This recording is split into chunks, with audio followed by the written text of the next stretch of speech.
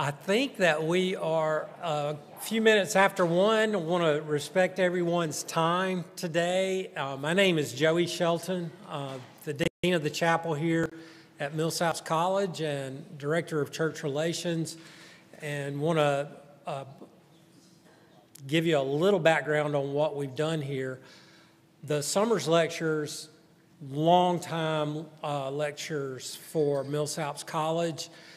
It is administrated by the Department of Religious Studies here at Millsaps. I want to thank Dr. Bowley for all of his help with us coordinating the Galloway Lewis Lecture Series and the Summers Lecture Series. So I think this is a great partnership, and we're really looking forward to things that the future offers us and all of that. So for pastors and that are seeking continuing education, we're going to have a pastor's clergy roundtable this afternoon at 4 o'clock. So if you'll please stay after the reception for that. And tomorrow we will have lectures and sessions at Galloway. What time do we begin at Galloway, Carrie? 9. 9 a.m. So if your taste buds get enlivened with the conversation today, there will be lots more tomorrow. And you might, game days here tomorrow. So I don't know what that means for traffic and all of that, but ESPN game days at Jackson State in the morning. So just keep that in mind as you drive into Galloway tomorrow. Okay. Everybody got that? I told Ellen this morning that she is competing with prime time tomorrow. Yeah, that's right. So our speaker, we're so pleased to have Helen Ott Marshall. She teaches at the Divinity School at Candler, Emory University, and we are thrilled that she's here. She's educated from Notre Dame and Vanderbilt, at least, if not more places. I don't remember all of them, but she can tell you that when she gets up here. She's a delightful human being. And our country at this time, especially in these midterm elections and in the atmosphere of the United Methodist Church, we're filled with conflict. And that is what she writes about. And we think this is an extremely timely conversation for us to have today. Before we ask Ellen to come forward, we want to recognize T.W. Lewis, who is here with us today. And when we start at 1 o'clock, Dr. Bowley is going to introduce our panelists for the panelist response today. So thank you all. Dr. Helen Ott Marshall, thank you.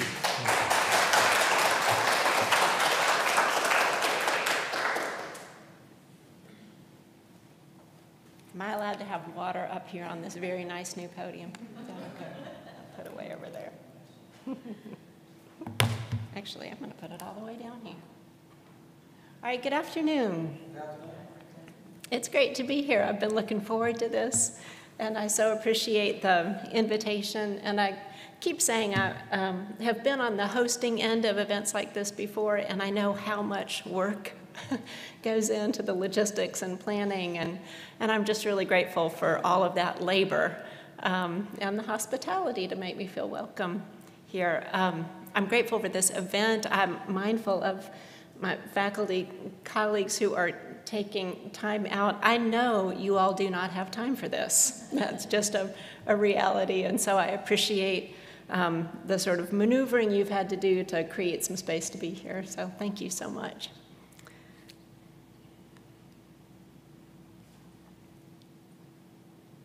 So our focus this afternoon is on the role and responsibilities of universities and of churches in contexts of violence. Now that is a heavy and huge topic. even more so when we admit the reality that every context is or potentially is, overt, physical, already manifest in hurting bodies, but it's also covert, structural, psychological, emotional, spiritual, still manifest in hurting bodies, but less visible. So the question of our roles and responsibilities and contexts of violence is an essential subject for us to address, and it's an essential subject for us to address together. Violence is an inherently interdisciplinary problem. There are multiple contributing factors, and we need the insights and expertise from many fields of study to understand and address it. It is also a cross-vocational problem. That is, every vocation represented in what I assume to be a pretty diverse room has a role to play in addressing violence, understanding it, mitigating it, repairing the harm it does, building systems and communities of resilience, justice, and care. This is a common problem that pulls all of us into shared work. So my very small piece of this massive work is to offer some reflections on a central conviction in Christian theology and ethics, namely the image of God. This is my piece because my vocation is teaching Christian ethics. I am fascinated with the connections between beliefs and actions, with the ways that believers draw on their faith to interpret circumstance and shape a response. I'm also very concerned about the ways that my faith tradition, Christianity, contributes to various forms of violence, motivating acts of hate, sustaining practices of exclusion, ignoring forms of injustice. So part of my vocation is not only teaching Christian ethics, but helping my students to think critically about the tradition they love, or at least the tradition they grew up in, or maybe the tradition they long ago left but still have some kind of weird attachment to. In my own critical reflections, I have thought a lot about the image of God. This powerful and evocative concept has been used historically and continues to be used to make distinctions between the value of persons. It has also been used positively as a theological grounding for resistance to oppression and exclusion, and as a theological denunciation of violence. Because of its power to affirm and to hold us accountable, the image of God functions as a resource for resisting violence. It is a resource for religious peacebuilding. Now, I'm going to talk for about 35 more minutes, which is out of keeping with all of the trends on effective communication and attention spans. So let me tell you just 3 things up front that I really hope you get out of this talk. The first is that the image of God is a dynamic concept that has accrued meaning over time, and that's okay. That's the first point. The second is that the image of God is a powerful political claim, and that warrants attention and care. The third is that the image of God is a resource for religious peacebuilding because it affirms all life as sacred and holds us accountable to one another.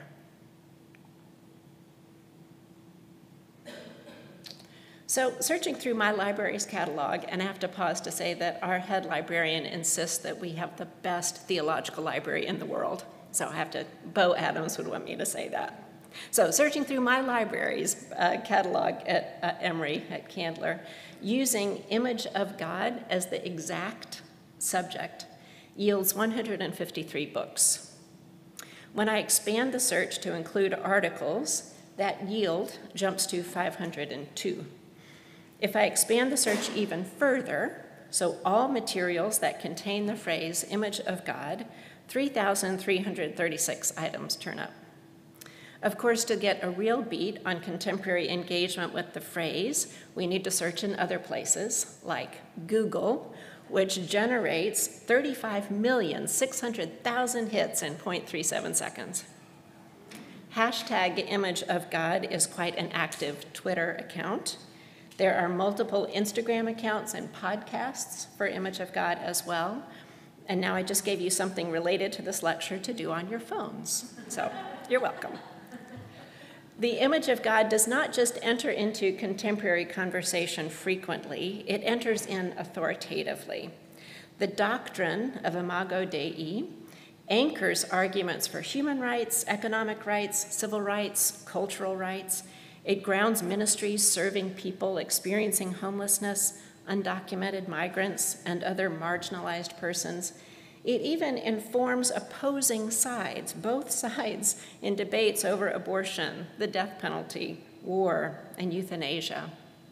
By its frequency and weight, the Imago Dei is massive. And yet, there is almost a cartoonish discrepancy between the mass of material and the tiny scriptural basis on which it sits. The key biblical text for the image of God is Genesis 1:26-27.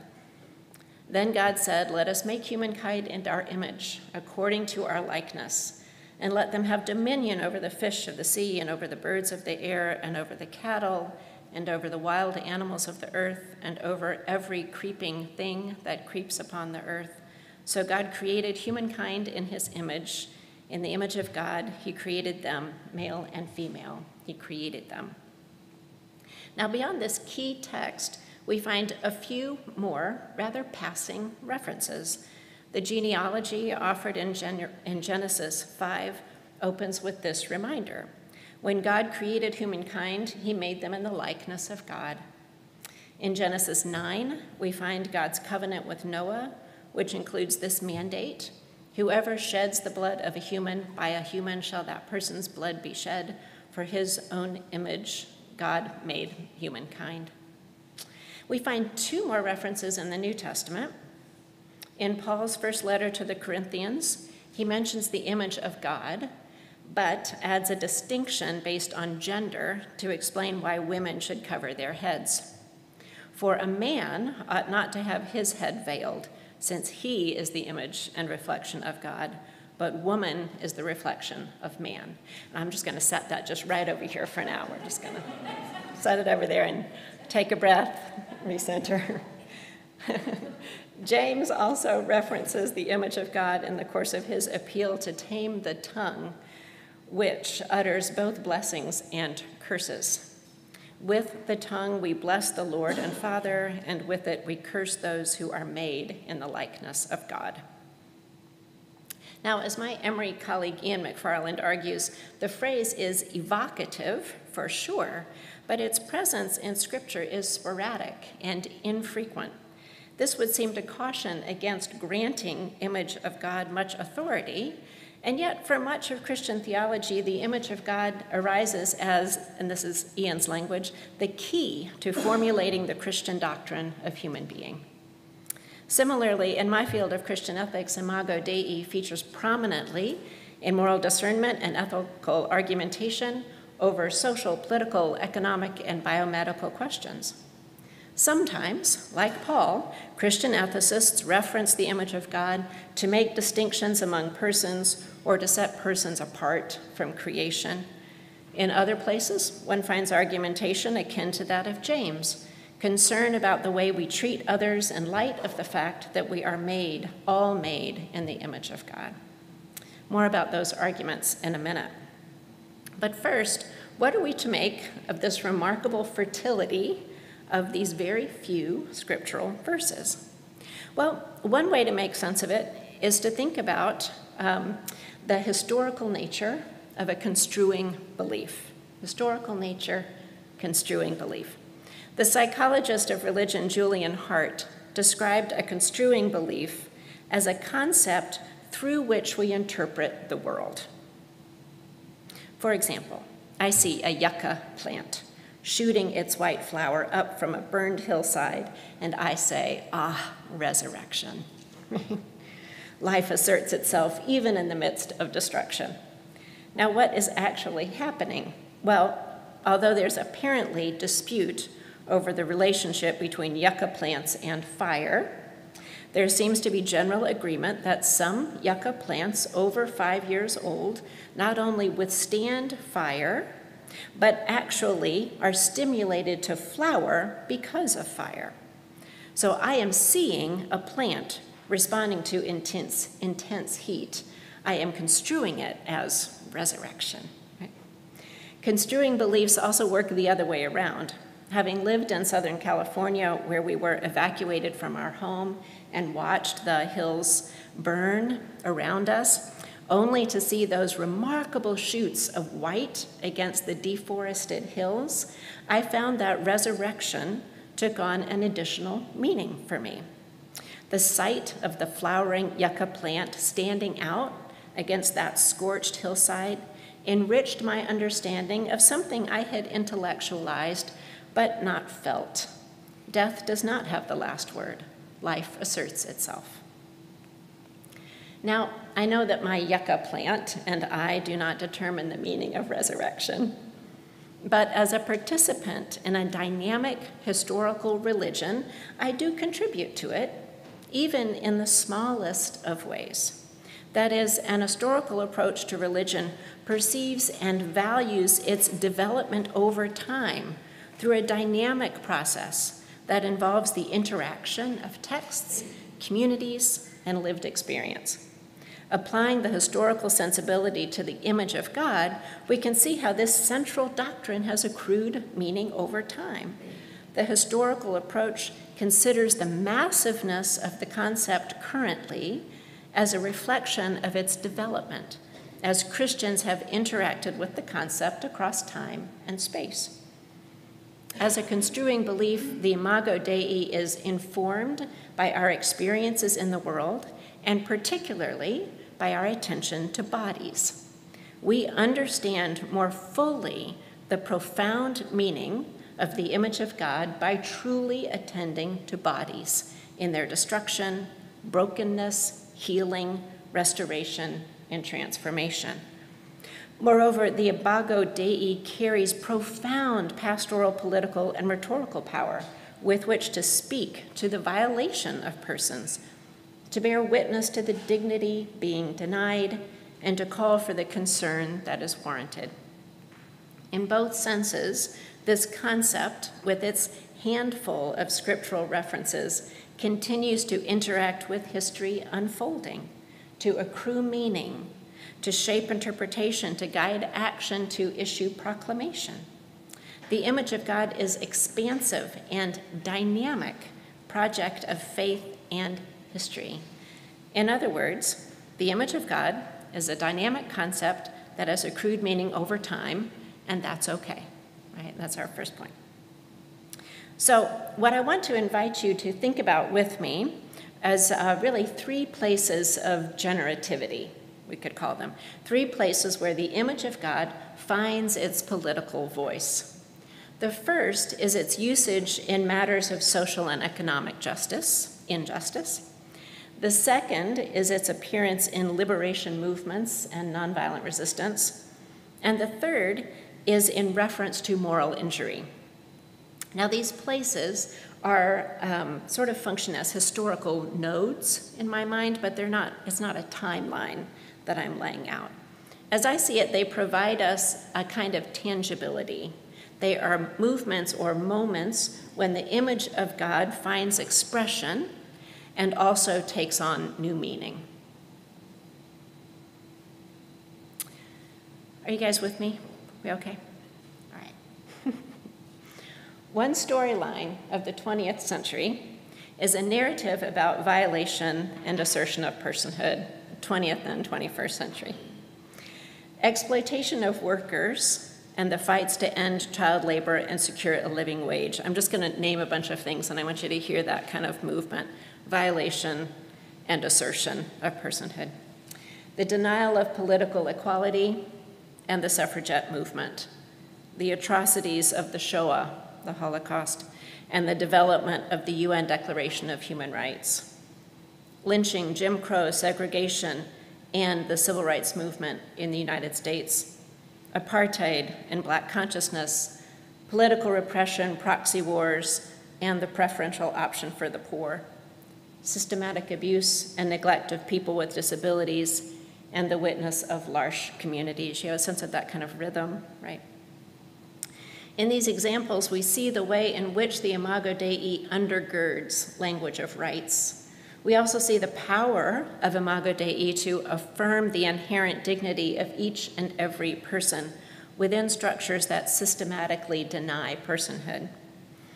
For example, a more particular example, in response to the exploitation of workers and the use of child labor, the Federal Council of Churches drafted the 1908 Social Creed.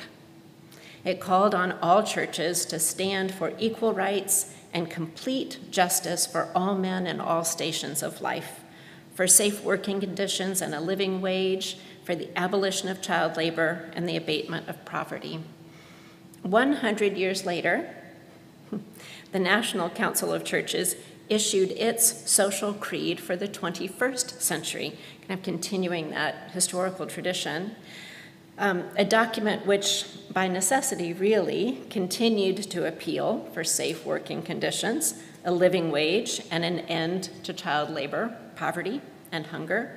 But unlike its predecessor, this document makes explicit the theological affirmations that undergird the language of rights.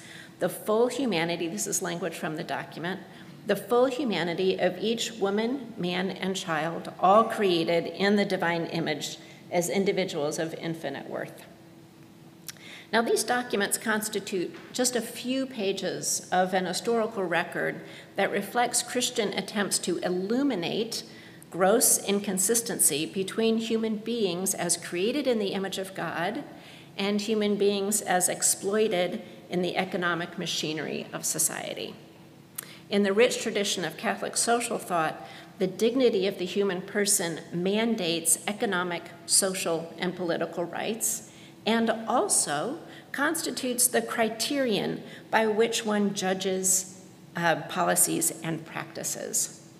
Building on papal statements since 1891, the U.S. Catholic bishops issued Economic Justice for All in 1986, which includes a central theme, this assertion: every economic decision and institution must be judged in light of whether it protects or undermines the dignity of the human person. I mean, that's a remarkable criterion, I think. As this historical record demonstrates, the image of God serves as a Christian criterion for justice. Do the policies and practices of institutional life protect or undermine human dignity? Do they reflect or deny the image of God that gives all persons infinite worth? But the image of God is also more than a criterion for justice. It's a theological statement. Economic structures that assign people instrumental value rather than inherent value are not only unjust, they are sacrilegious.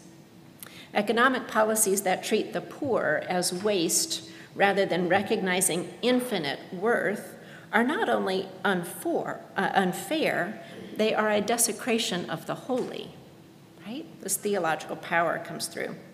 Archbishop Desmond Tutu made the same point when he denounced the violence of political repression in the context of apartheid South Africa. After insisting that human beings are endowed with dignity and worth, he wrote, "To treat such persons as if they were less than this, to oppress them, to trample their dignity underfoot, is not just evil, as it surely must be.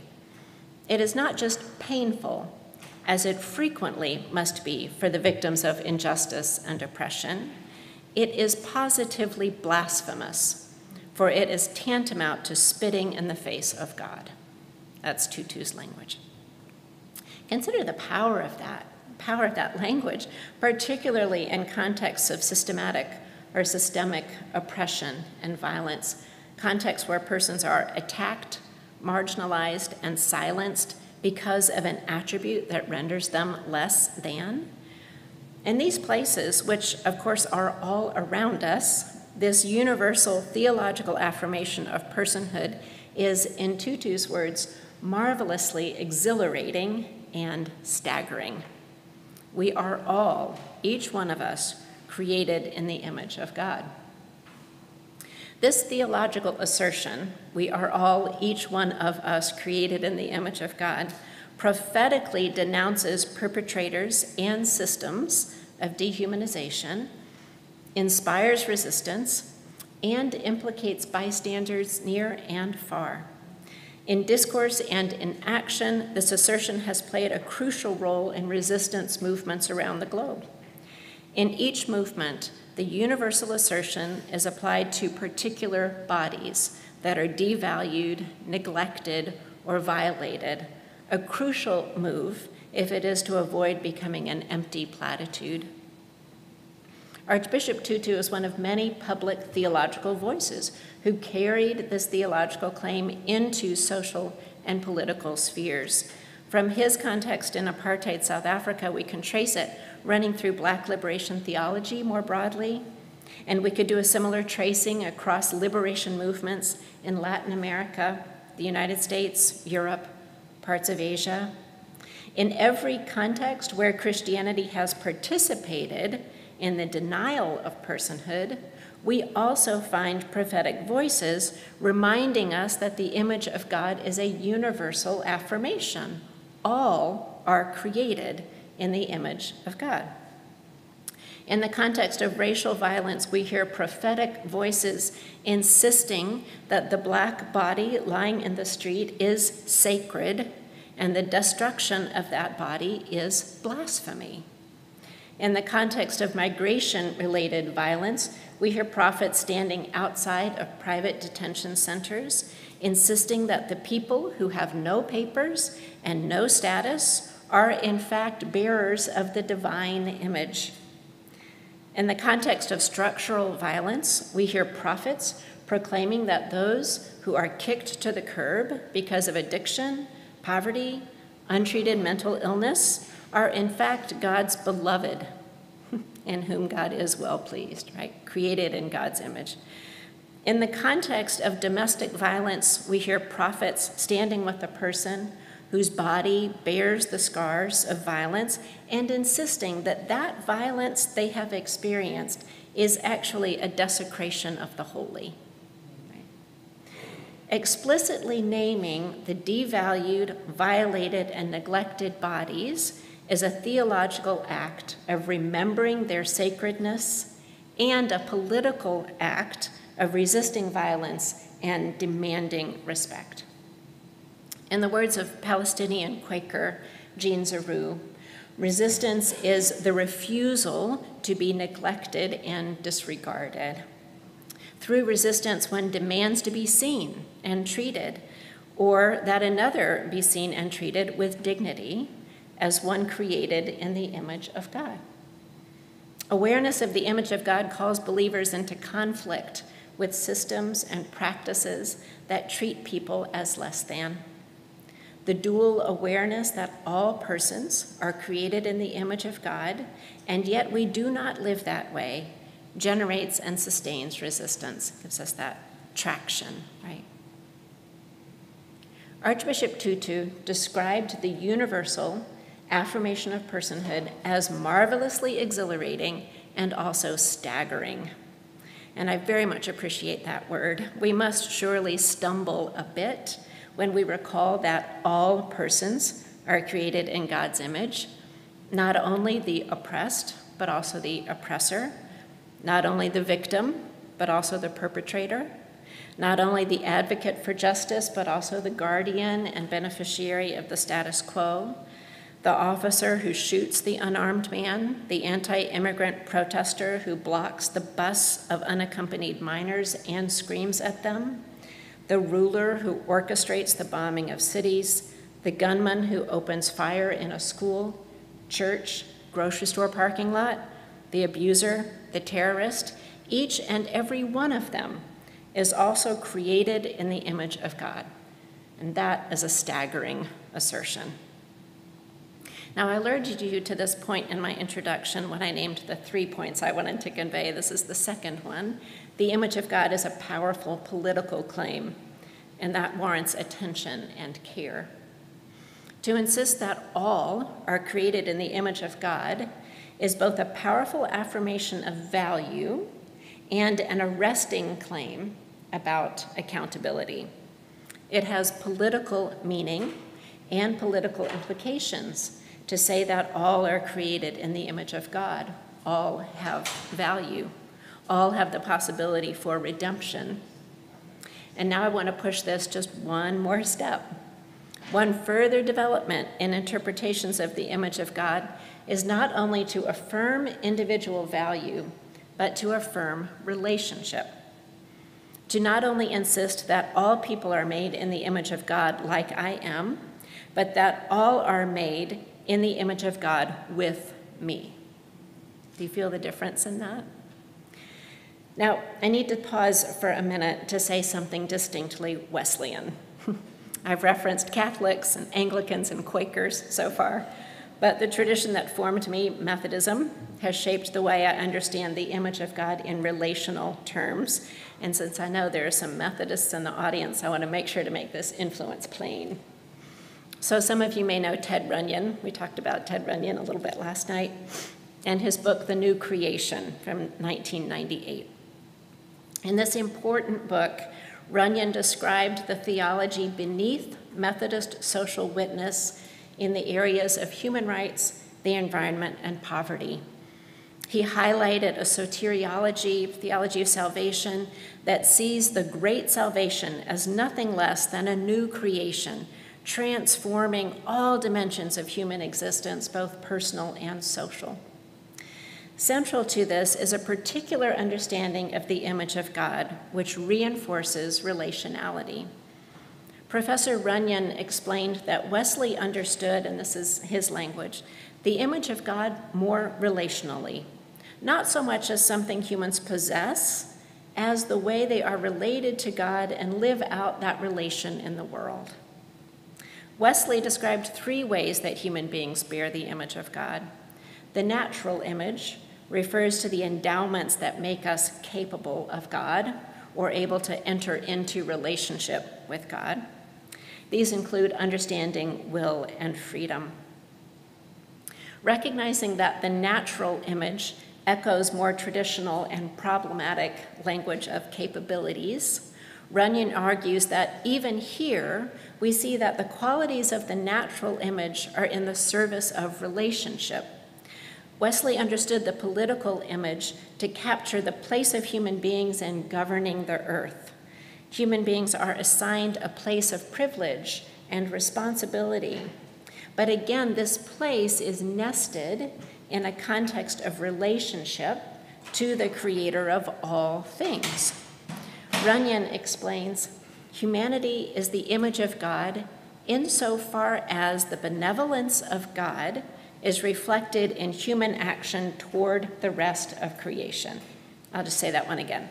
Humanity is the image of God insofar as the benevolence of God is reflected in human action toward the rest of creation. In the moral image of God, the human being receives continually from the Creator and mediates to the world that which is received. This is the context of Wesley's proposal for spiritual respiration, the ongoing breathing in of the Spirit of God and the channeling of that Spirit out into the world.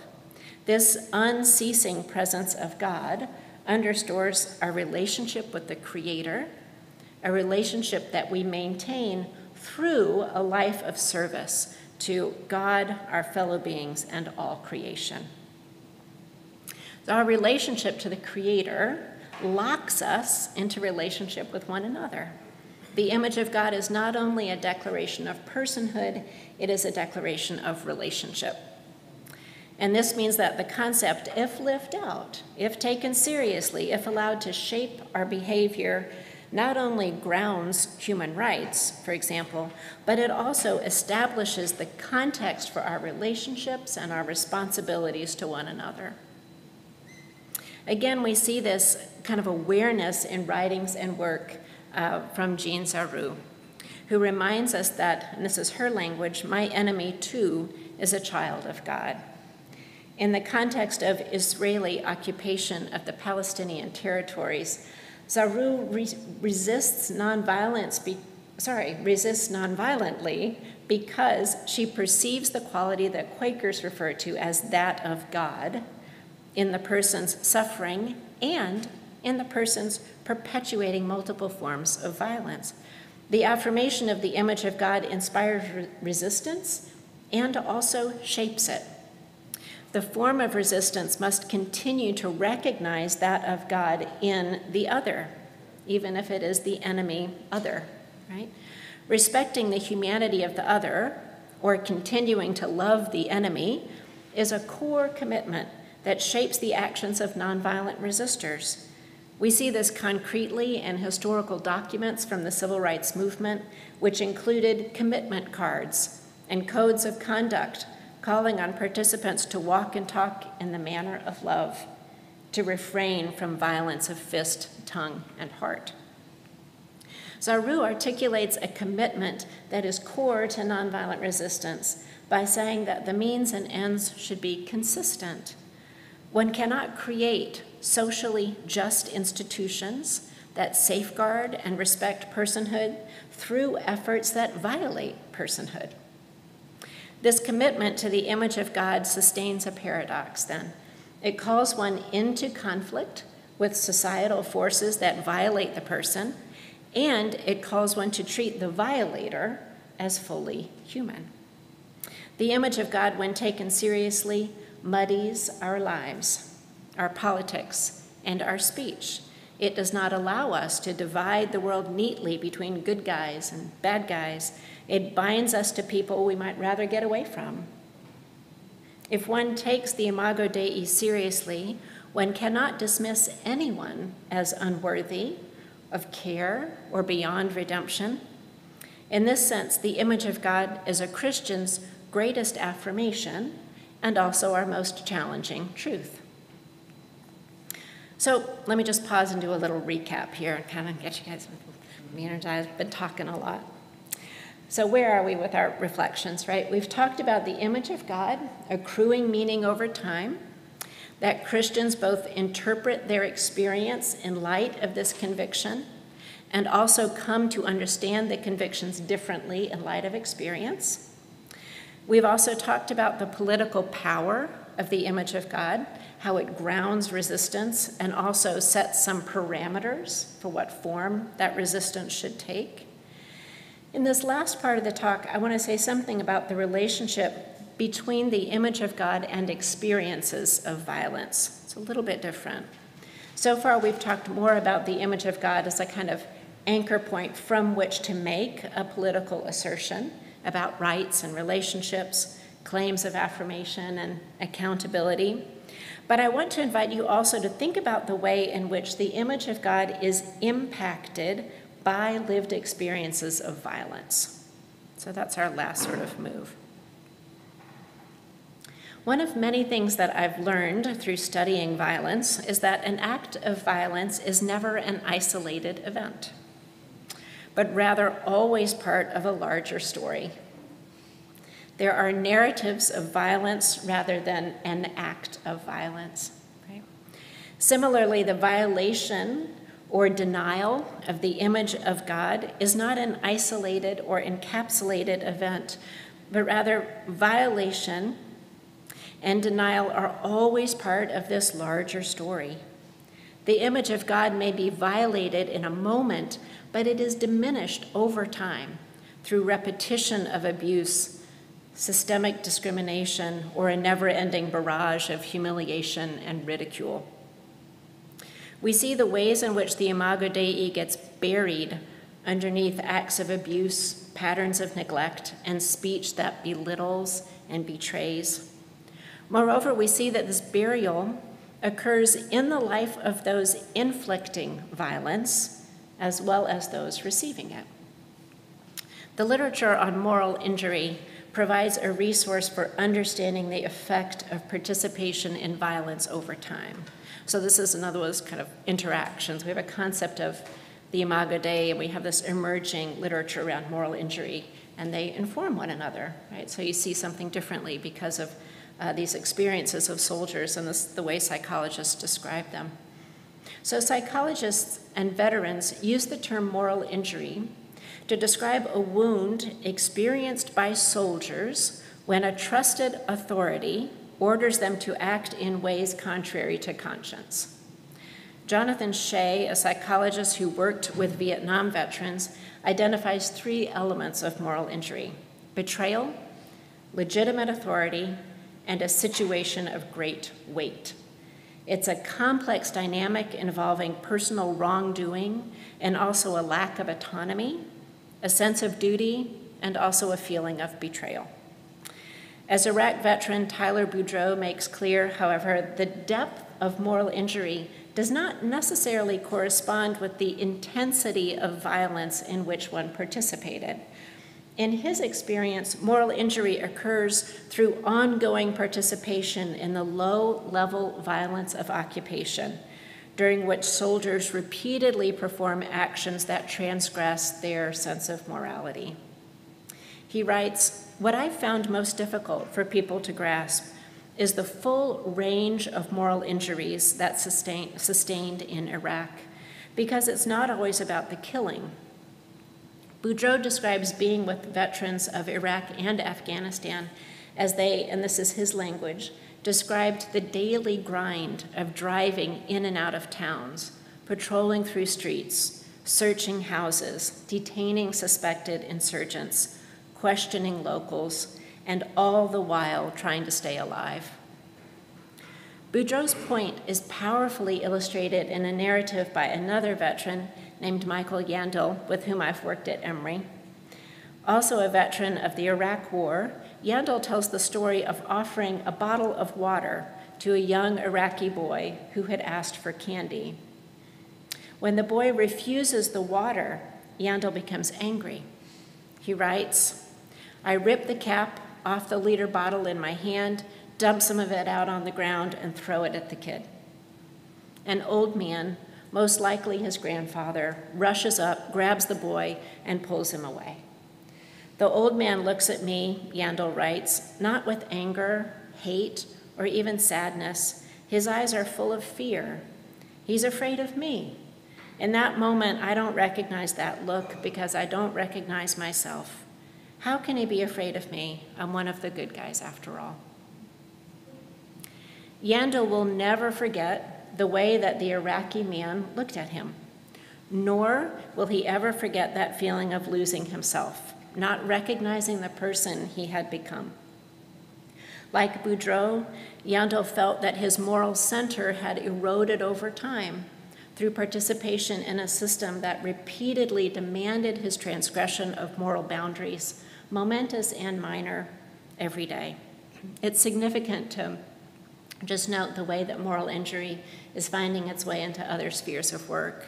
Healthcare workers are talking about experiences of moral injury, right? It's a powerful concept that I think people are wrestling with in all different kinds of work, labor. Those who participate in violence, whether morally justified or not, are also obviously created in the image of God. They do not forfeit human dignity when they participate in violence, and yet the experiences of veterans suffering moral injury illustrate the ways in which a perpetrator of violence or a participant in ongoing systems of structural violence loses their moral center and comes to feel that they have transformed into someone else, perhaps feeling unworthy of love and care. Much as years of abuse and neglect diminish the sense of self, participation in actions contrary to one's sense of morality diminish one's identity as created in the image of God. One of the most powerful features of the narratives of moral injury that veterans are now courageous enough to share is that moral injury accrues over time. It is not so much the result of one dramatic event, but the erosion of one's moral fiber over time as one participates in a system that is both demanding and totalizing. If violation of the image of God is not an act, but a process, the same thing must be said of restoration or recovery of the image of God. This too is a process, a narrative of healing or restoration. It's a process of restoring, remembering really, I think, that which we were created to be.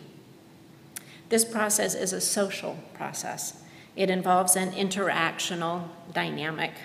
One is not only created in God's image, but is also called to recognize the image of God in others and reflect God's image in the world.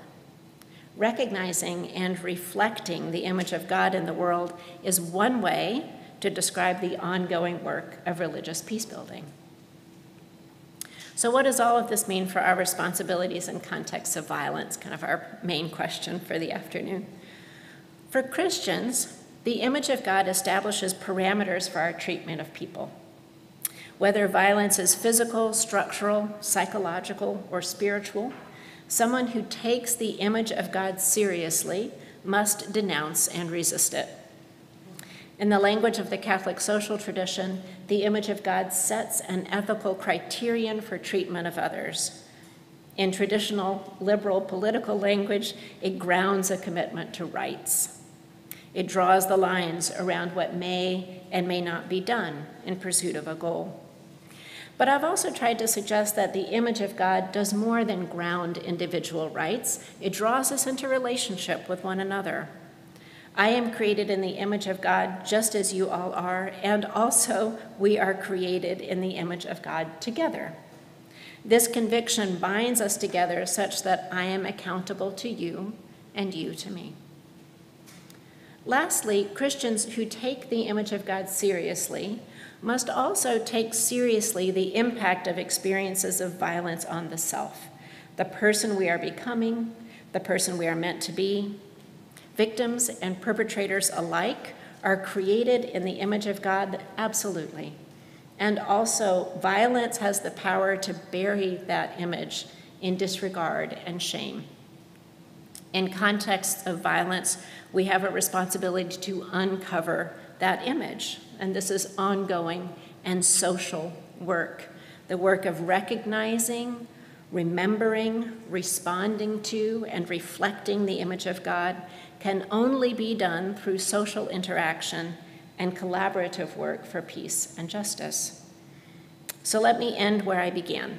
This is shared work, demanding collaborative response. Everyone here has a role to play in understanding violence, resisting it, and repairing the harm it does. From our various disciplines of knowledge and our various vocational paths, we have something to offer to the task. And I thank you for your attention to this offering of mine and look forward to some conversation. Thank you.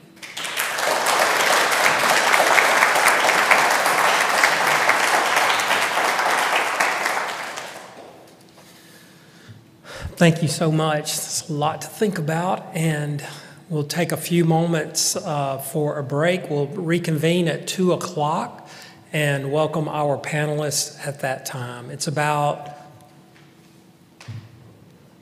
8 minutes. 8-minute break. Thank you, James.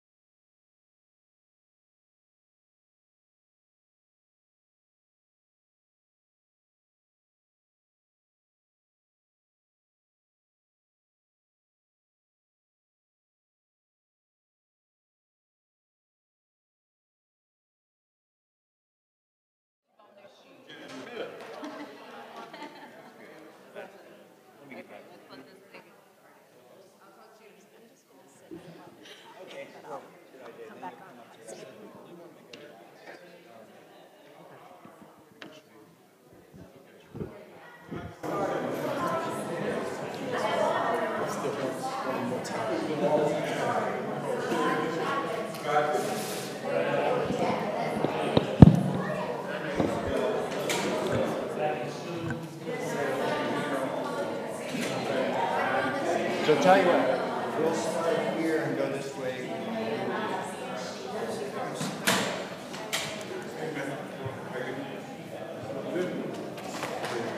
And you have to hold those mics fairly close. Good afternoon and welcome back, everyone. I am James Boley, and I am pleased as a representative of the Religious Studies Department to join with the chaplain's office in putting together this T.W. Lewis and Lee Rife event, Summer's Lecture. Of course, the chaplain's office, I will be first to admit, did most of the work, and I appreciate that very much, Joey and others as well. And I am very pleased to be in the presence of T.W. Lewis,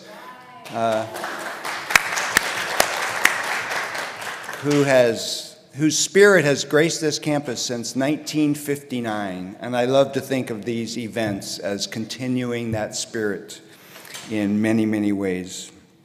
We are, of course, very grateful to Ellen Marshall for that fine presentation and all of her learning that she brings to us and is sharing with us. And we want to respond in a way that is thoughtful and in a way that brings even more insight, perhaps. And one of the ways I thought of doing that was bringing people from our fine faculty to this discussion to talk about ethics, especially from other perspectives. So I am very pleased to introduce three of our finest faculty from philosophy, psychology, and sociology. So first of all, Luanda Evans has been here at Millsap since 2012, and she is an associate professor of sociology. And when she first came, I thought that the courses she taught had very interesting titles, and then students started talking about her courses. And I knew it went far beyond titles because she teaches things like many dimensions of poverty and crime and prisons.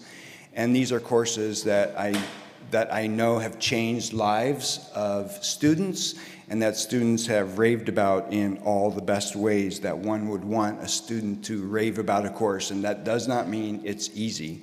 They often said it was really hard, but really good. Secondly, Patrick Hopkins, who has been at Millsap since the year 2000, and he is the Jenny Carlisle Golding Professor of Philosophy. He also has 2 appointments at the University of Mississippi Medical Center, professor in the Department of Psychiatry and Human Behavior, and also faculty at the Center of Bioethics and Medical Humanities. I have taught with Patrick many times in Heritage and know of his courses in philosophy very well. And he teaches more courses on ethics and fill in the blank than anyone else, whether it's medicine or business and many other things. Thirdly, Professor Kurt Thaw has been here since 1998. He is professor of philosophy, and he earned his PhD at Florida State, which makes him the second most famous Jacksonite from Florida State. A little bit behind Deion Sanders, okay? But he is far more important. And he has taught many courses, and again, many students have raved about his courses. And you know from courses like Love and Sexuality, Fear and Terrorism, that these are courses that deal with ethics on the psychological level every single day. So, first of all, won't you please welcome with me our fine panelists? And what we will do is start on the far end with Kurt Thaw, and each one will speak for 5 or 10 minutes in a response, and then Ellen will come back and respond to theirs and really start a conversation between them and hopefully among us as well. So please, start us off, then it will, Kurt, and then it will be Patrick, and then it will be Lou. Thank you. Great. Thank you, James, and thank you for inviting us here to join today. From a psychological perspective and thinking about some of the topics today, I think most people would agree that having a framework with which to place your own values, your own ideas, even your own definitions about something like peace building, fairness, your ideologies, your religious beliefs is comforting. We don't like to think we are the only ones who think a certain way.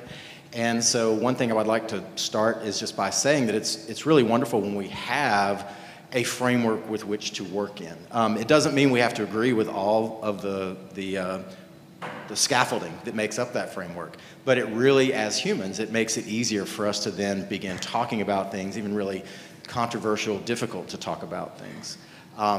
Starting with that, I want to shift real quickly to sort of the end of the talk, dealing with, and I'm make sure I get the term right, moral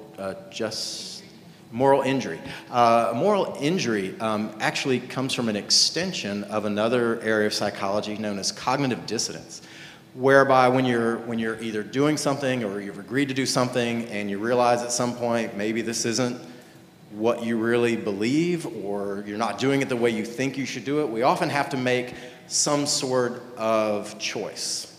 We can either say, we're not going to do this anymore, or we can find a way to justify why we're doing this thing that we don't necessarily believe in.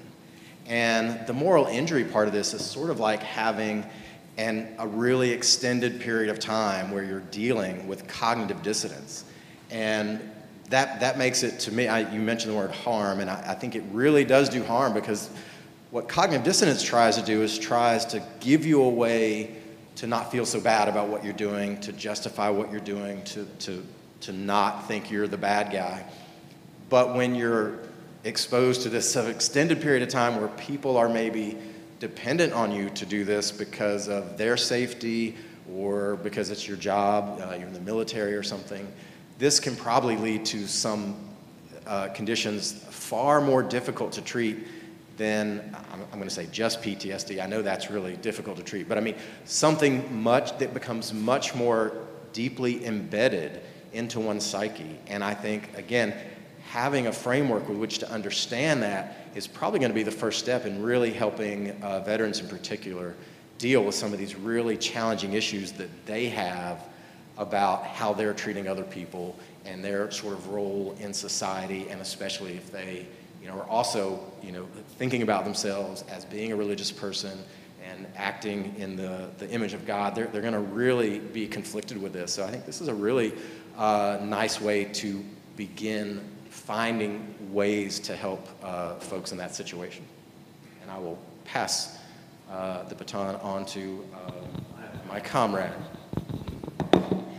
Well, thank you very much for the talk. It's very thought-provoking. So I teach ethics and I teach moral psychology. And so I was struck, I think, of course, I know this is just one talk, and you may have covered everything I'm about to ask about in many of your other works. But I was struck by how focused the notion of our ethical relationships to other people and the notion of what it means to be in the image of God was focused on the rights of other people. And except for a couple of times when you used the term accountability, there was very little sense of everyone's responsibility. And so part of our moral psychological makeup is very much about us holding other people responsible. And so partly, while I think that it makes great sense to refer to the Imago Dei, I think, and I don't know the Latin for this, but we also have to refer to the Imago Social Primate. So, so when I think about moral psychology, okay, yeah, what is it? What is it? Simii. Imago simii? Okay, Imago's. Okay, that works. So when I think about the empirical research in moral psychology, there is, of course, a lot that is done on notions of acceptance and love and help and care and nurturing, but absolutely equally to human nature, this is built in, we would not be what we are without this, are the concepts of blame and accusation and judgment and punishment and prediction. And all of this largely, I think, comes from our background as social primates, where we are fundamentally social, we are fundamentally in relationships, and we are fundamentally trying to predict what our interactions with other people will be. So I was thinking, and this is not meant at all to be an accusation or anything, but I was thinking in some ways that there's another type of dehumanization that can occur. It is true that when we ignore the nature of human beings that we get from the idea of the image of God, that we're ignoring their dignity and their personhood, and when we don't respect them, and when we harm them and we treat them as if they have no value. All of that is definitely dehumanizing. But I think in terms of the moral psychology of humans, it's also dehumanizing to treat people as if they don't have responsibility. Part of the notion, at least a classical, traditional notion of the image of God, is that part of that is that we are rational, we have free will, and we have agency. And so part of treating other people as humans is to treat them as agents.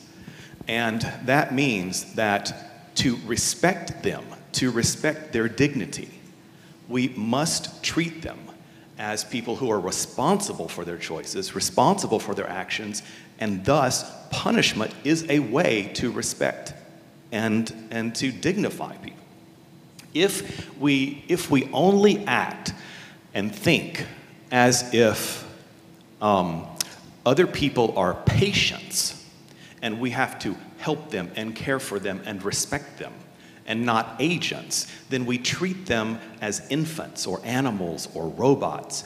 And while that may not be a type of moral injury, I think that would be a type of moral negligence. Part of the idea of the Imago Dei is that we are created in the image of God, but that's not the same thing as God. God does not need, in traditional theology, to grow, to change, to be morally educated, to learn how to be in healthy relationships, right? But we do.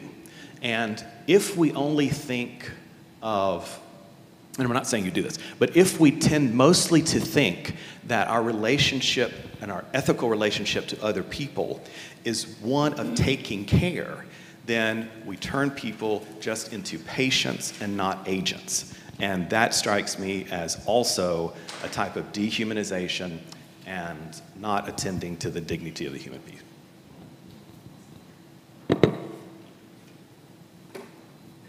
That's going to be pretty hard to follow up. So I'll say, as a sociologist, I left this reading with more questions. That's what I do, ask any of my students. It's like, when are you going to stop asking all these questions? The how, the why, the when, the where. But there are several big things that you talked about in this piece that were really significant to some of the things that I do. And I think it transitions, as you mentioned, very well and very nicely into my discipline. So we won't talk about the image of God much in sociology courses, but we do talk about many of these other concepts that you mentioned, like structural violence and the significance of talking about it. And I was really struck by how you used the idea of structural violence, because it is about the body and the dehumanization of the body in a variety of ways, in very open, overt ways, but also in very covert ways, like you mentioned. And, you know, I can think about this, and we talk about it a lot in my courses, especially on poverty and what that means in terms of structural violence, but how also that violence, economic violence, becomes structural violence because it is against bodies and there are consequences.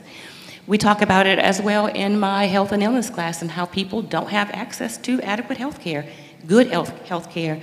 We talk about structural violence in my courses right now with what's happening with Jackson and water. That is an inherently violent act. And so for me, in some ways, reading about the image of God was very ideological to me. It sounds great, but at the same time, I start having these questions: whose ethics? Who makes the ethics? How is that information disseminated? How are some of these ethical understandings also structurally violent when I think about them? And I also think about this from the perspective of being a woman of color. So there was a lot in your piece that really struck me as incredibly meaningful, that as well as notions of moral injury.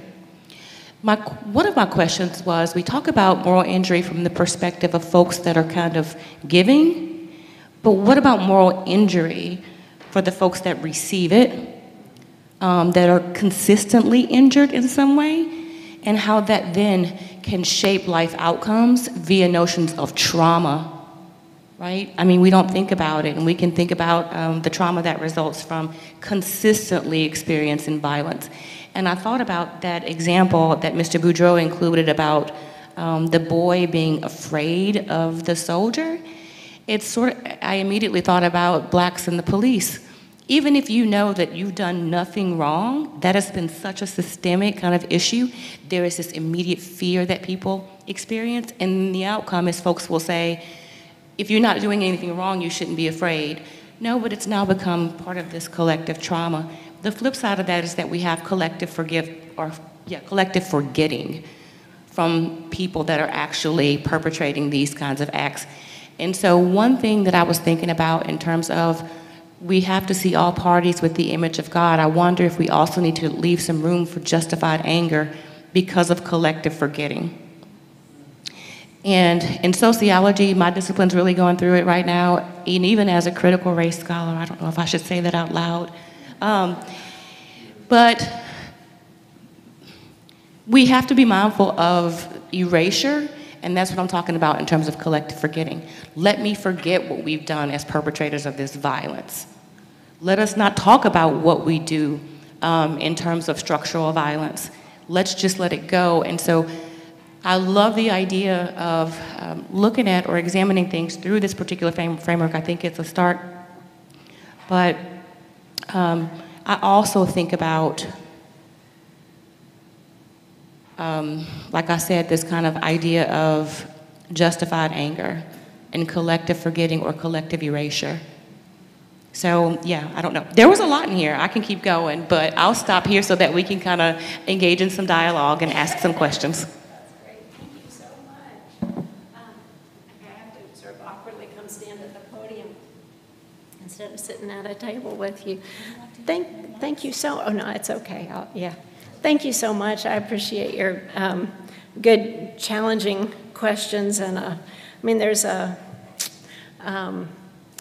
are hard to respond to, and I still appreciate them. The good critical question is also one when you know you've been listened to and someone's really wrestling with what you've said, and I appreciate that very much. I want to say, just as a general kind of comment too, when I saw your fields, I was so happy because one of the traditional definitions of peace and conflict studies is that it's this study of the underlying causes of violence and the means and conditions for peace. And so it's an intrinsically interdisciplinary field. You have to draw on the resources of philosophy and psychology and sociology and political science and economics and to understand all of this. So I'm really grateful for this. And I'm challenged too. By your points very much. I think the comment about cognitive dissonance is really helpful to me. I wasn't aware of that connection in your discipline, and that sort of gives a kind of depth to the newer literature on moral injury. That's very helpful. I think also your opening comment about having a framework in which to sort of tackle these questions and interpret the world, and I think part of what we're constantly trying to do as teachers is to help students perceive maybe the framework that they don't know is there. Kind of, I don't know if this is appropriate to the way you use that word, but I know certainly in a theological school we spend a lot of time talking about the embedded theology is that they bring into the classroom, and kind of let's make that visible and think about how that is framing the way that you interpret the world and respond to it. And that was very helpful. Yeah, Patrick's really pressing me on a doctrine of sin would be one way, I think, to think about that, right? How do you? So let me just say a couple of things. I hope that what I conveyed is that the conviction, the affirmation of the image of God in every person is not a kind of Pollyanna look at the world, that everybody's great and nobody actually does anything wrong, and if they did do something wrong, they didn't mean to. That's not at all what I would hope to convey. I mean, the power of the Imago Dei is that you are, this is Brian Stevenson's language, right? You're more than your worst act. I mean, your actions do not define the being that you are, and I think that distinction theologically and ethically for me is very important. I think one of those sort of trajectories out of this conversation about Imago Dei and violence is to think about the work of restorative justice, which absolutely takes seriously wrongdoing and holding people accountable for what they've done. It also understands that that work of accountability, the consequences, the punishment, the discipline has got to be connected with an assessment of harm and a listening to the one harmed, right? So the ongoing work of trying to bring into conversation the perpetrator and the victim of violence so that the perpetrator can actually hear the harm that's been done. So I think that's a format for consequences that is still taking this relational notion of Imago Dei seriously. Lou, my goodness. Okay, so again, really helpful concepts that I appreciate. Yes, yes, yes on sociologists and structural violence, particularly given the courses that you're teaching. I think of ethics as such a parasitic discipline. It's always sort of drawing off of all of the others, and for ethicists who take structures seriously, sociologists who can kind of map that and capture it in data and help us understand the data, that's been crucial. I appreciate also particularly the challenge about anger. And I think I would say a similar thing back. I would hope that in the language about Imago Dei, image of God, is not kind of platitude reassuring language, but it also has a kind of fire to it. So I think of it and I hear it, and these kind of contemporary prophets who are thoroughly denouncing these forms of both physical and structural violence and bringing a righteous indignation to them. So I'm so glad you raised that. That's crucial. And the language of collective forgetting also is, I think, a similar, I mean, I hear that as a little bit connected to Patrick's concern about a kind of rosy theological anthropology, a really happy view of human beings that also lets us sort of move a little too quickly past egregious wrongdoing. And so I appreciate, again, the reminder to come back and sit thoroughly with the wrong that's been done and the rage and the anger that is a part of all these experiences of harm. Can I ask you guys a question back? So one of the things I was excited about in this panel is to sort of understand how, from your disciplines and your classes, you help students to reckon with violence in the world. And so can I just ask you to talk about that a little bit? What forms of violence do you talk about in your classes? How do you help your students engage those forms of violence? I mean, I'll start, but honestly, we don't touch on violence as often as maybe we should in some of our psychology classes, because there is, high probability you'll be at some point having to have some exposure to it, either directly or indirectly through family members and friends. Psychology traditionally focuses on human behavior, and in that sense, we do put a lot of the responsibility of individuals' actions on that individual. Mm-hmm. And so, sort of under this sort of umbrella topic of how we discuss violence, we do sort of look at it in terms of decision making and maybe return on investment. Why are you doing that behavior, even though it maybe was unethical or immoral?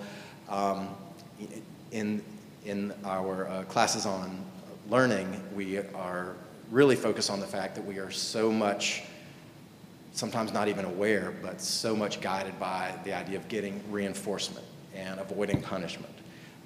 And so we will perpetuate violence to avoid getting punished. We'll perpetuate violence to get some reward, but it is not the appropriate type of behavior in a society of other humans, especially under this idea of considering it, you know, in the image of God. We certainly shouldn't treat each other that way.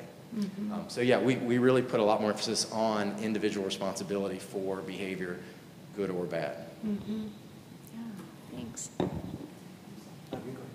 Okay, so in my courses, we talk about violence in several different ways. And I'm thinking particularly in my Dimensions of Poverty course and my Crime and Prisons course, the best way that I can teach students and have them start to grapple with notions of violence is to get them on the ground, to get them out into the community, to be able to see what it's like. I can tell them that poverty is violent, but what would that mean to them? So what we do is we partner with folks in the community so that they can see what it looks like, unfortunately, just kind of right there in your face. And then they have to kind of grapple with that to think about how poverty in and of itself is also an extreme form of violence, how people are unhealthy, how people are homeless, how people don't have food, those sorts of things. And then we talk about it in a very structural way, in that we have to be careful with structural violence because it takes on this mind of naturalization, and though we then justify with people why people are where they are as though it's their natural position to be in that position. So it's important for them to see that. The same thing with crime and prisons. Yes, unfortunately, I take my students to prisons, but I think it's a way because people have this misconception that, well, they've done something incredibly wrong, they deserve to be where they are. But I take them to see that prison is not what you see on TV. It's traumatic to visit a prison. It's traumatic for them to be, faced with the lethal injection table and to know what it's like to actually experience that. And so, again, we talk about violence. We also talk about inequality in punishment and incarceration and things like that. That's also a form of violence. So I teach about violence in lots of different ways, and I have to say that most students leave my courses. I had one student this last semester that said, the semester's over and I have more questions than I came in with. Yeah. Well, that's what I want. Yeah. Because, it's important for them to continue to explore the differences in the ways that things can happen that are violent, and how we, in many ways, can actually engage in that as well, in that process as well. And so none of us are off the hook with ways that we engage in violence. So that's kind of some of the ways that I have them look at it. Great. Thank you. Well, I would say in my classes, when I do philosophy of mind, philosophy of science, moral psychology, as well as a lot of applied ethics. So on one hand, particularly in the empirical moral psychology, we recognize that violence is not unnatural for human beings. It is not desirable. Just because something is natural does not mean it's all desirable. But there are lots of ways in which psychology, the moral psychology, can demonstrate the types of things that would likely lead to violent responses. And part of our evolutionary history explains some of that. The other thing that I would say, though, is that in terms of violence, particularly in political philosophy and stuff, we're much more critical, I think, of using the word violence for everything. And the reason is, and this happens in medical ethics too, when you describe something as a public health problem, as opposed to a moral problem or some other kind of problem, then that transfers it over into the power of the state. Because the most typical kind of restriction on the state in a liberal democracy is you can interfere with someone's actions if they're going to harm someone else. If they're not harming someone else, then live and let live. And so the more things that are referred to as a public health problem or as violence gives greater and greater extent to the state to respond to that with state authority.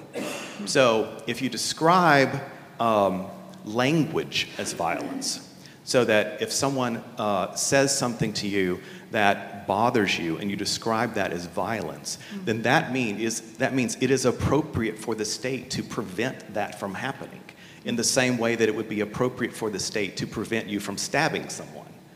So I think that sometimes academics will use language that is a little more florid than perhaps it should be, because they're trying to emphasize that this area that I'm talking about is really important. But in philosophy, we pay a lot of attention to defining our terms and distinguishing these things, right? And so if virtually everything counts as a type of violence, then we're going to have another word for physical assault, because that is the kind of thing that generates a different kind of response. Anyway. Yeah, that's helpful. Yeah. Yeah, I'm sitting here thinking, oh, go, Lou, jump in. I'm interrupting the speaker, I'm sorry. No. No, but Patrick, I was wondering if you could expand on that just a little bit about defining things as violent and allowing the state to enter. If we don't look at something, for instance, public health problems as violent, are we looking at it at a very individualistic level to say, well, then this person is violent, not the system itself? Does that make sense? Well, it depends on what you're describing as violence. But if for example, if you describe offensive language as violence, then it's utterly appropriate for the state to prevent you from saying certain kinds of things. It's also the case that when we think of violence, there usually needs to be an actor to which we can attribute the decision to be violent and the act of being violent. And in some cases, something that is a bad thing is a bad thing, but it's not violence. I mean, if someone is poor and they had all of their possessions stripped from them, then that might be a violent way that they became poor. But just because they're poor doesn't mean that they're that way because of violence. It may be an economic system, it may be a social system, it may be a value system. There are a number of different ways that could occur. But the sheer existence of poverty, calling that violence, I'm not sure what that would mean. Boy, I just disagree with you on so many things. This is great. I mean, I was smiling when you were talking because you're going to hate this, but there's a peace studies scholar named Johann Galtung who describes violence as anything that inhibits a person's flourishing, right? I mean, that's super capacious. Then everyone in here right now is being violent and should be stopped because there are things we could be doing to help people flourishing. So it's sort of like, if everything is X, then what good do we get from using the term X? Yeah. Could I ask you a quick question? Yeah. At the beginning of your talk, and I'm going to get the passage wrong, but you quoted some line of scripture that said, if you shed human blood, you should be prepared to also have your blood shed. How do you reconcile that with your idea of in the image of God, where you're saying, oh, we shouldn't do that, yet it's in the Bible saying that get ready for it because you earned it? Yeah. Well, yeah, I mean, you're asking me a big question about my understanding of the authority of Scripture, too, and how I work with Scripture. I am not a biblical literalist, for one thing.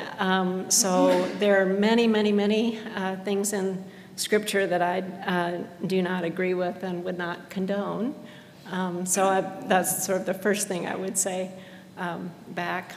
I think that a second thing is that there would be people who, I am a pacifist, so your question is fair to me, but there would certainly be people who affirm a strong understanding of the Imago Dei and still understand believe that there are conditions in which violence is morally justified. So I wouldn't want to conflate sort of what I've been describing about the image of God with a pacifist position. For me, part of the reason why I am pacifist is because of the Imago Dei, because I think violence against a person is a violence against a sacred life. So that also means that for me, I have a lot of wrestling around how we behave responsibly in such a violent world. So it's not that I'm pacifist without ambiguity. I'm riddled with it. Lots of ways, yeah. I feel like we should, how do you want to do this, moderator? Do you want to open things up a little bit? Or? So let's go ahead Okay. and open it up. If other people have questions to ask any of the panelists or our speaker, please, go ahead. When you talk about an act of violence is an area that's moving to completion, I was just thinking about a family, and we look at the structures in the culture and academics church, and when I run into things, it's so often about a family system. And in the image of God, we begin as this infant that is in the image of God, and almost immediately there are things that are piled onto that, or regardless of our intentions. And just the power of a family system in terms of making structural difference is, in my experience, has been good, and it can be a powerful thing. And also, in terms of punishment, I was thinking about a legal term of depraved indifference, where we just don't care enough to do what's right or responsible, even though we might be aware of that. But I was just thinking about the place in your ethic of, because I've seen these shifts in generations in my own family that's going into a different place, and it's leaving behind so many things of the old. And to me, that's a powerful movement that's even closer than the church.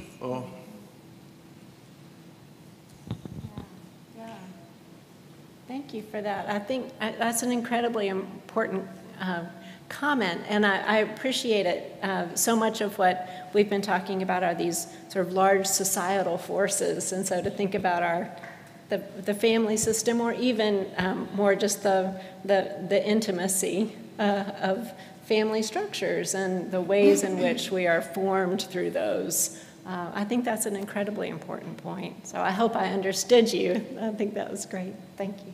We have a Yeah, question. Brian.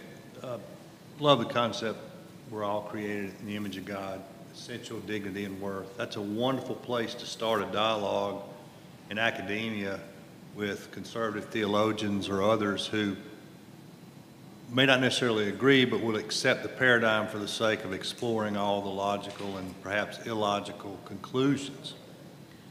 It appears to me the biggest problem, though, we have is as with lay people outside the academy who are hate mongers, who, to use your term, depraved indifference. It's not necessarily indifference, it's depraved denial that there is dignity in every human, and that we see examples of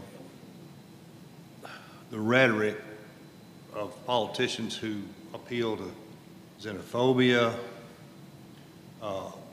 homophobia, misogyny as ways to advance their causes, and by definition, these people aren't acknowledging, accepting your fundamental premise.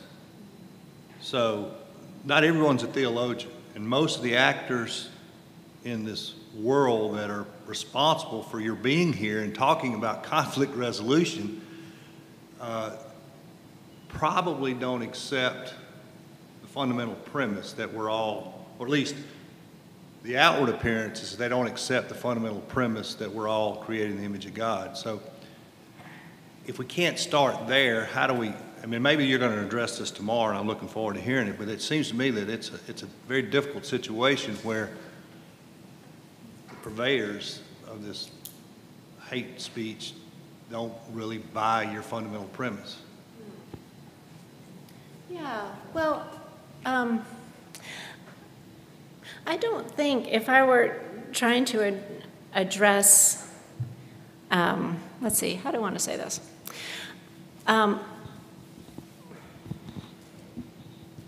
Yeah, so I think confronted, so drop all the sort of conceptual work and the theological work and the biblical references, and let me tell you this history. Whether or not I could convince a hate monger that they and the people that they hate are all created in the God and I am created in the image of God and I am too, I will still believe that, and I will live that way, and I will assert that. So I think that's kind of an important baseline, right? There is the kind of pragmatic, how are we going to change things that are happening out there, that work, and the pragmatic questions, the how questions are important, but beneath them there are convictions that we hold, whether or not they have the pragmatic impact that one would hope. So if I can't change their minds, I'm still going to believe that they're created in the image of God, and so am I, and so is everybody that they hate. Like, that does not change one bit of this conviction. I think the other thing that's important, too, is that there are many ways in which to translate, in which this concept is translated into pluralistic spaces. And so there might be people who could hear language of dignity, probably not language of rights, that would be too triggering of other things as well, but dignity might be a kind of concept to get some leverage there. But I don't want to, sort of push against pragmatism. There's a reason why I work on conflict. I do want things to get better, but I also think that there are these convictions that just endure while we're doing the ongoing labor of trying to break through systems that don't change. Question here? So, hi, yes. So I appreciated your response about Galtung. Oh, yeah. And I was wondering if you could say some more about, because I also disagree with narrowing the concept of violence to requiring an agent. And I was, so Galtung has, to me, been important because of his concept of structural violence. Yeah. And one way I think about that is, even if, during maybe a certain day or month in 1940 in the United States, there didn't happen to be anybody punch somebody or shoot anybody or hang anybody. And there didn't happen to be, well, of course, we were at that point, I guess, involved in, well, no, I guess, in any case, if that was not happening for that month, it doesn't mean to me that there was peace or positive peace. There were all kinds of structural violences. And anyways, I was wondering if you would have anything to add or comment there. Yeah. Oh, that's great. Yeah, I mean, yes to all of that. Yeah, part of what Galtung was trying to articulate is exactly what you said, a move from a negative definition of peace as the absence of violence to this more complicated notion of peace as also addressing these forms of structural violence and other things that are impinging on a person's flourishment.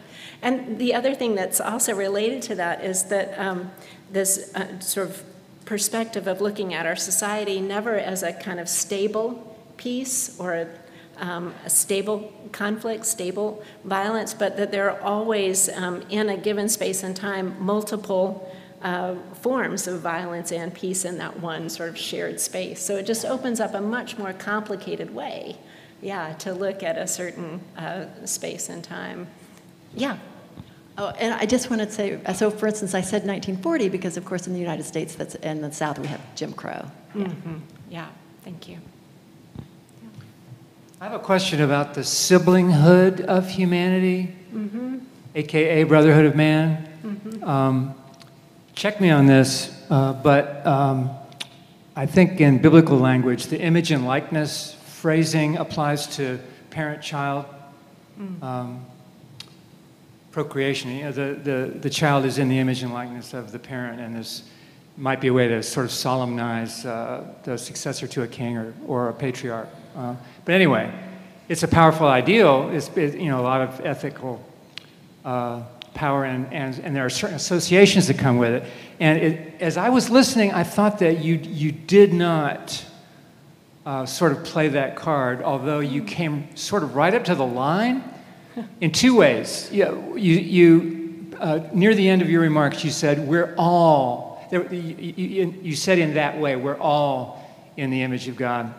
But more pragmatically, you said, even if this person is an offender, even if this person is bugging me, they're still in the image of God. And that felt to me like saying, he's still my brother. You know, no matter what, no matter how he's doing wrong or hurting me or hurting someone else, or she's my sister.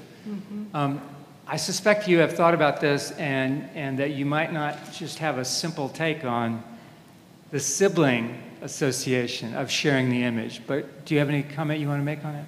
Wow, that's really great. I wish I could say, yes, you're right, I have thought about this in great depth, and I have this to offer you. I don't know that I have along the sibling. What I have spent a lot of time thinking about is more of what I was saying about a sense of the relationships as we are all created, that pulls us into relationship with the Creator. So I can see the sort of sibling nature there. The quote, honestly, that I love for this, which I didn't put in, comes from Walter Rauschenbusch, so one of the founders of the social gospel movement. And Rauschenbusch was talking about the sort of perception of pluralism of people. And when he's talking about this, he says, you know, we look and we see all varieties of people, and our roots run down into the eternal life of God. That was his language. And for me, that's really powerful language, that there is a kind of depth of relationship that is beneath perception. And that's a religious conviction. That's hard. You can't show that empirically.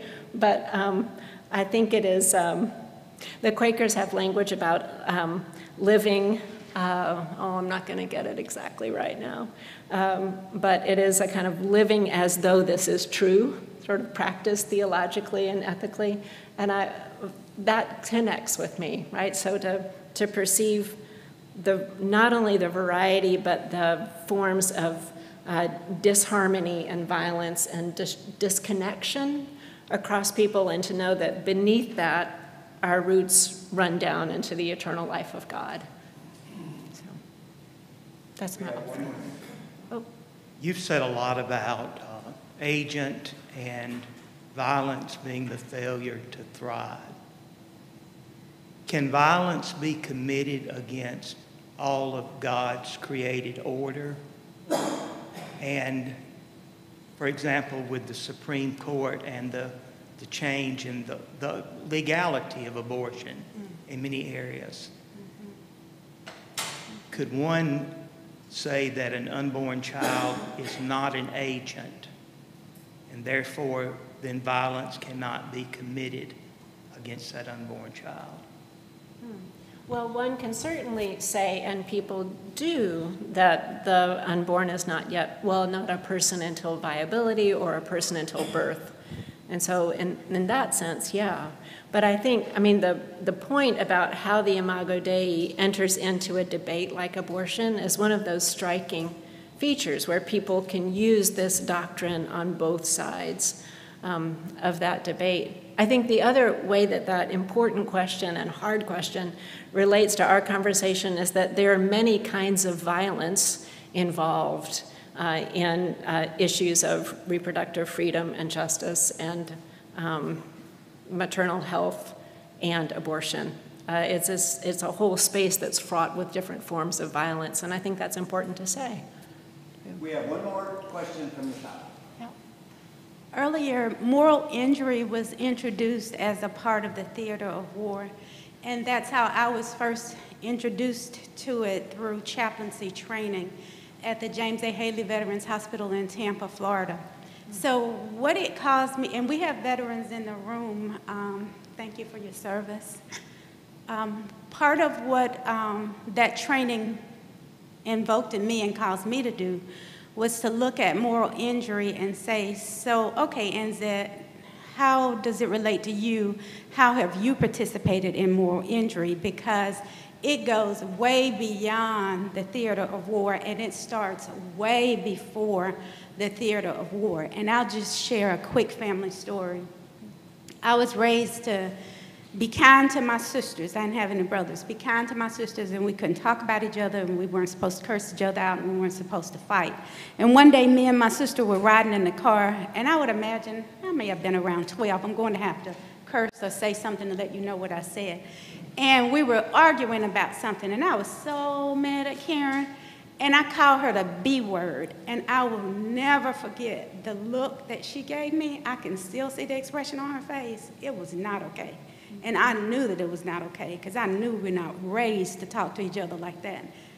That was moral injury, because what I said and what I did went and cut to the core of everything and the love that I have for my sister. And I have not done that again. Not saying I'm perfect and I don't get upset and words don't fly, because they do.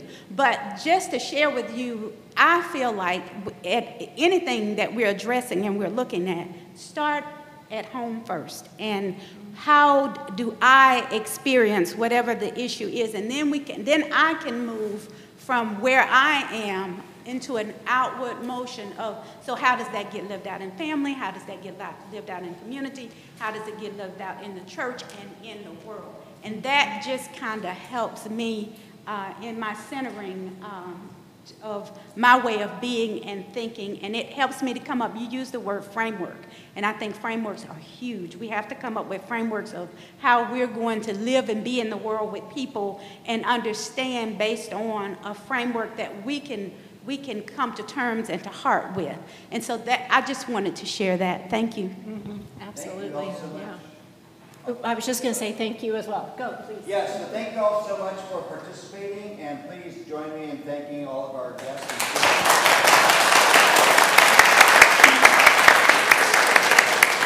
Thank you so much. And Joy will give us some instructions on what we should do next. For those of you who would like to look at books that Ellen has written, there is a table out this door that has books that are there for purchase, if you would like to purchase books. We're going to have a reception in the event space, so if you'd like to have some refreshment and conversation, we'll do that until 4 o'clock. And the pastors in the room who want to participate in the table talk, that will start at 4 o'clock in the event space where the reception is being held. Thank you all again so much for being here, and if you would like to make your way, and let's make her a New York Times bestseller book list.